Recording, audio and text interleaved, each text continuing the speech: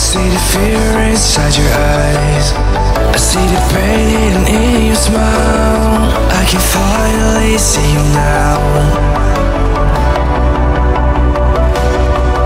Oh, we're radiate all over the world.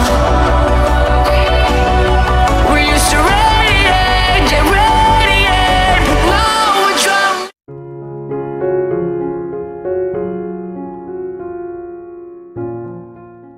Ryan and her husband Jimin sat in the living room. They couldn't help but smile as they watched their adorable 3-year-old daughter Haru playing with her toys.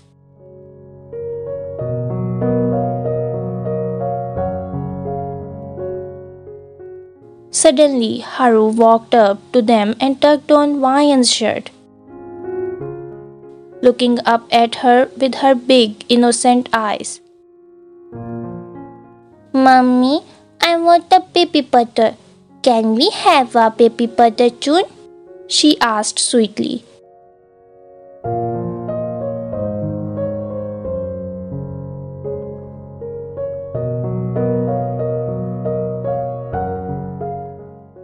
Ryan and Jimin exchanged glances, knowing that this was a question they had been dreading.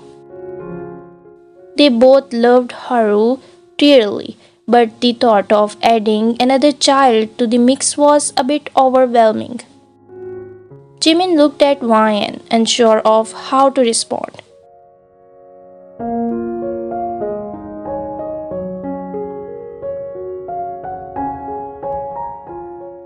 He knew that Ryan had always wanted a big family, but he wasn't so sure he was ready for another child right now.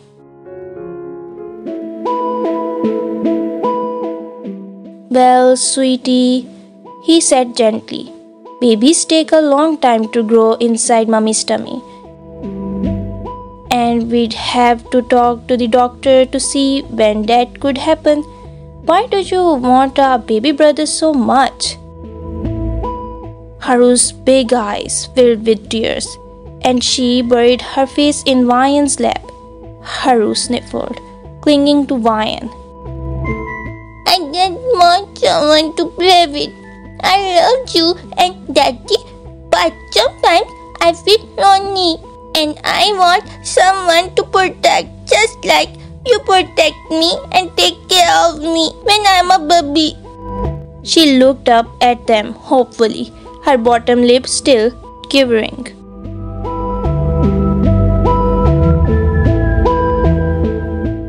Jimin glanced at Ryan, who was rubbing Haru's back soothingly. He could see the conflicting emotions in her eyes. She wanted another child, but she also knew how much of a responsibility it would be. He took a deep breath and decided to address both of their concerns.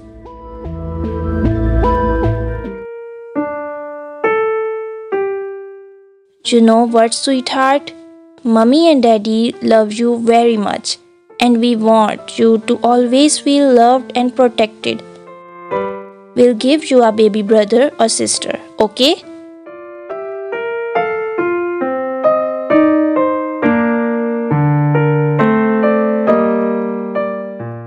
Jimin smiled down at Haru, trying to reassure her.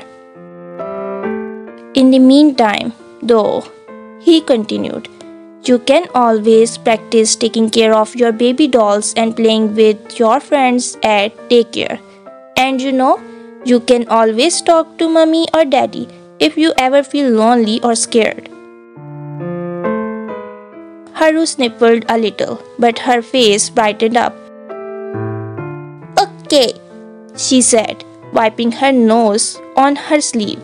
Can we go to the park and play after dinner, Daddy?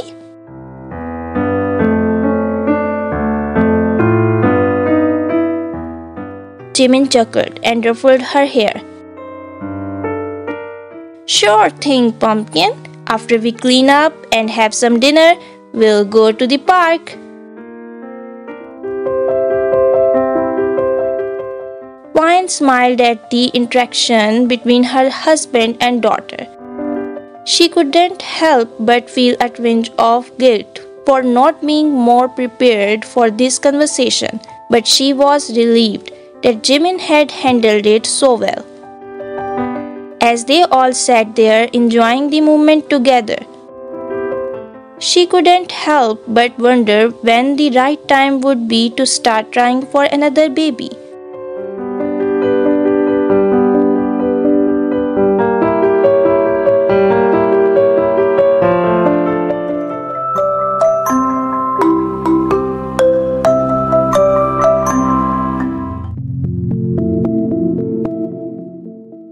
As the sun began to set, Ryan and Jimin tucked Haru into bed, giving her extra hugs and before leaving the room. They found themselves lingering in the hallway, leaning against the doorframe, lost in conversation about their daughter and their future. The air was thick with the weight of their words, and Jimin couldn't help but feel a bit nervous.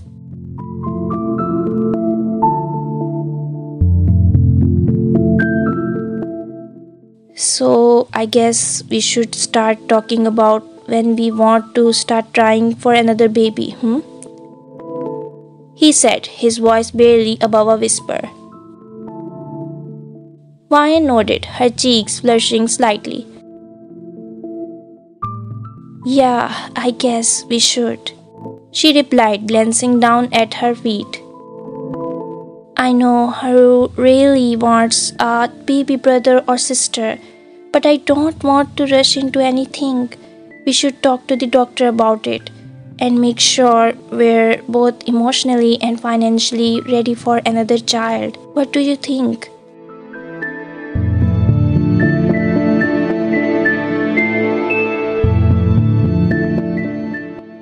Jimin agreed, nodding slowly. And maybe we can start trying in a few weeks or so. Give ourselves some time to adjust to the idea and prepare everything. He smiled reassuringly at her.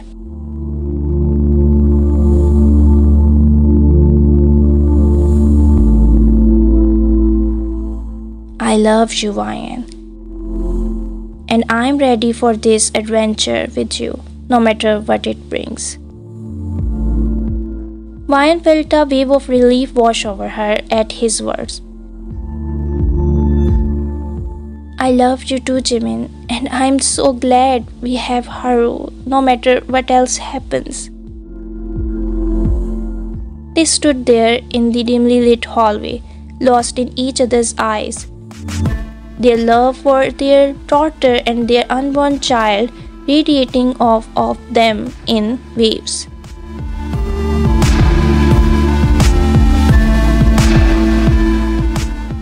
The night seemed to stretch out before them, full of possibilities and promise. As they turned towards their bedroom, hand in hand, they couldn't help but feel a sense of anticipation and excitement about the future that awaited them.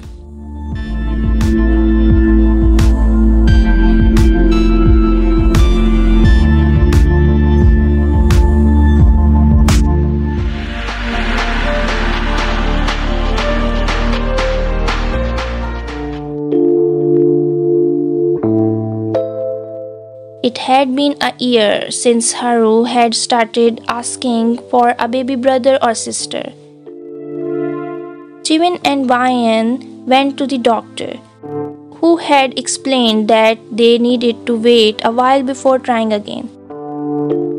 They had also discussed the possibility of adoption, but Haru had been adamant that she wanted a baby from Mommy's tummy. Finally, after a long discussion and lots of research, they decided to try for another baby. They were both nervous and excited, but they knew that their love for each other and their family would see them through.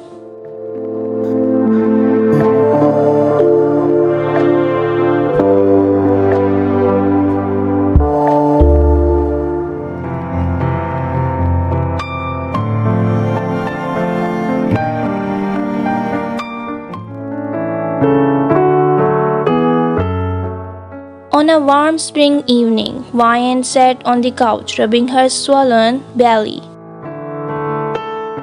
She couldn't believe that in just a few months they would be welcoming a new addition to their family. Haru was playing with her dolls in the corner, practicing being a big sister. Jimin was in the kitchen, cooking dinner.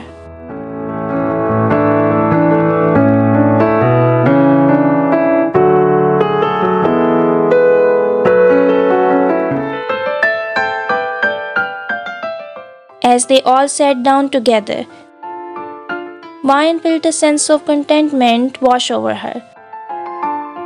Despite the challenges that lay ahead, she knew that they were all in this together. "So, how does it feel to be a big sister, Haru?" Jimin asked, smiling at his daughter.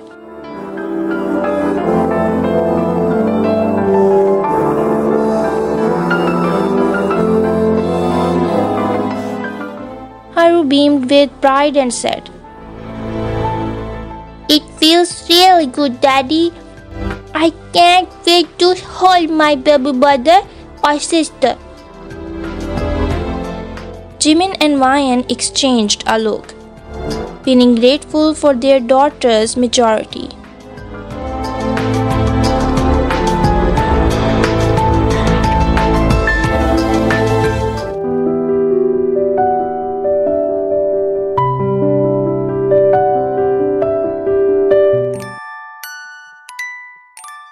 The next few months passed by quickly, and soon enough they were at the hospital, waiting for their new baby to arrive. The anticipation was almost unbearable, and Haru couldn't contain her excitement. Finally, after a long, Vian gave birth to a beautiful baby boy. They named him Ji-hoon. As they held their newborn son in their arms, tears of joy streamed down their faces.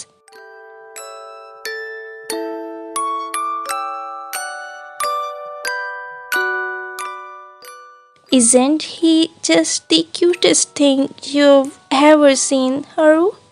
Vian asked, her voice filled with wonder. Haru nodded happily, her eyes never leaving her baby brother. "He's perfect, Mommy. I'm going to be the best big sister ever and teach him all about being brave and kind." Jimin smiled at his daughter, feeling an overwhelming sense of pride in her.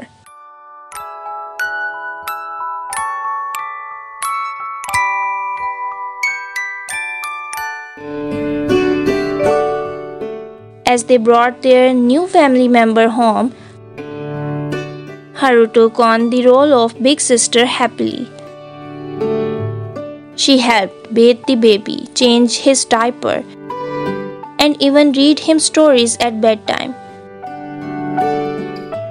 Sometimes when Jimin or Vian would catch her looking at her little brother with a look of awe and admiration, they couldn't help but feel a twinge of sadness for the lonely little girl who had once been so afraid of losing her parents' love. But in that moment, they knew that Haru had found her purpose and that their family was more complete than they could have ever imagined.